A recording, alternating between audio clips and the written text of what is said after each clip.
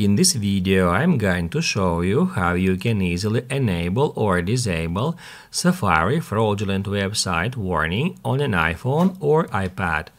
Be sure to watch the video to the very end so you don't make any mistakes. Let's get started, guys, and first off, head over to Settings.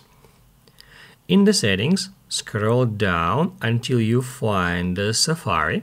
And basically, guys, all you have to do now is just keep scrolling down until at Privacy and Security section you will find Fraudulent Website Warning.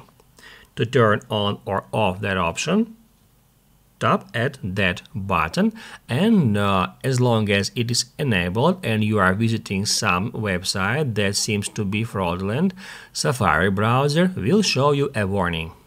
If this video was helpful for you, don't forget to hit the like button.